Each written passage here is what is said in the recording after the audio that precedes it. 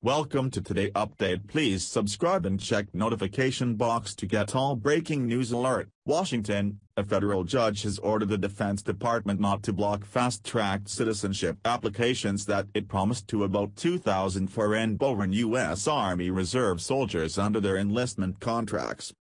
The order Wednesday came in an ongoing lawsuit over the department's year-old effort to kill a program designed to attract foreign military recruits who possess medical or language skills urgently needed in U.S. military operations. In exchange for serving, those recruits were promised a quicker route to citizenship. U.S. District Judge Ellen Huvel of Washington issued a rare preliminary injunction saying that while the lawsuit can move ahead, the government cannot in the meantime withhold a form that 3 named Army plaintiffs and other military members in similar situations need to start the vetting for citizenship. Huvel in her order also said that the members of the military in the lawsuit probably would succeed in proving the Pentagon's latest moves in the crackdown on immigrant recruits were arbitrary and capricious. Her decision granted provisional class action status to at least some affected U.S. service members and marked the first court ruling on the new policy, which has been challenged in lawsuits across the country. The court action came less than 2 weeks after Defense Secretary Jim Mattis said the military was taking steps to save the program, if it can be saved. Defense officials have restricted this fast-track citizenship program, citing the espionage potential posed by foreign recruits. But advocates said the changes have deprived the military of urgently needed skills in ongoing conflicts, while putting the legal status of more than 1,000 recruits in jeopardy. In a 35-page opinion issued Wednesday, Huvel said new Pentagon provisions threaten to delay soldiers' citizenship applications by years, upending their lives, blocking their careers and potentially exposing them to deportation.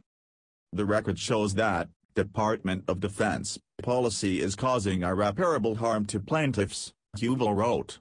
Plaintiffs live in constant fear that they will lose their work or student visas, or be discharged, deported, and subject to harsh punishment in their country of origin for joining a foreign military. The Justice Department declined to comment, spokesman Evan O'Malley said Thursday. The plaintiffs, Bailon Kirwa, Santhosh Minhalamath, and Dash Viswanathan, who have trained in the Army Reserve Selected Reserves since at least January, and their attorneys declined to comment because of pending litigation, said lead attorney Douglas Baruch.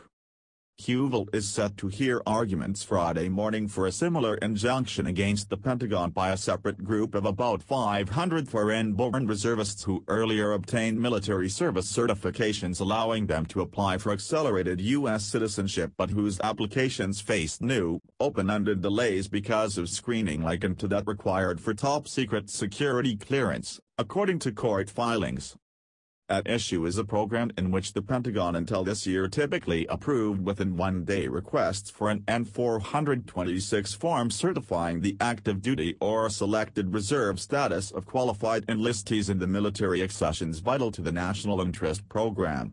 The MAVNI program since 2009 has allowed recruits with critically needed skills who agreed to 8 years of military service to apply for citizenship when they begin training. But the advantage of that quick application process at enlistment was lost when the Pentagon on September 30 began requiring additional screening of program participants, citing national security concerns. In court filings, the Defense Department acknowledged that as recently as October 13, it had no formal written guidance on the meaning of honorable service required for the N-426 certification needed by service members as part of the citizenship application. But attorneys for the Defense and Justice Departments argued that the federal court could not review what they deemed an internal Pentagon decision. Huvel rejected what she called the curious argument that new Pentagon guidance was not subject to judicial review and required no explanation because no formal policy existed before.